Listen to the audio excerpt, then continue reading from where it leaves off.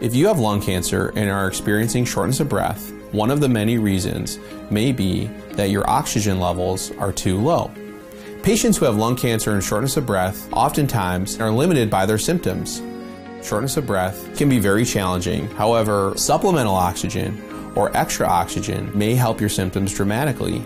Low levels of oxygen are very stressful on our hearts, our lungs, our muscles, and can even impact sleep.